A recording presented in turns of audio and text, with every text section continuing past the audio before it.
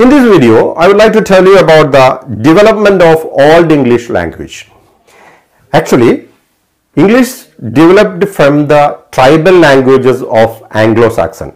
As you know, Anglo-Saxons are the tribes who came from the Middle Europe and Scandinavian area. The tribes were Anglics, Saxons and Jutes. Their languages are the basics of Old English. Hence, English belongs to Germanic family coming under the subgroup Indo-European family. There are mainly four types of dialects: Northumbrian, Mercian, West Saxon and Kentish. Northumbrian and Mercian dialects were mostly found in the north side of Thames River and they are collectively called Anglican.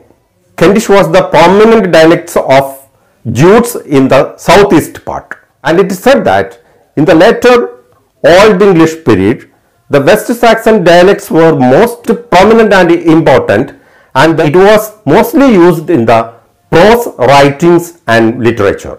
And it is very curious to know that all the surviving English texts were written in West Saxon and Kentish. I think we can have more discussion on this in later. Thank you.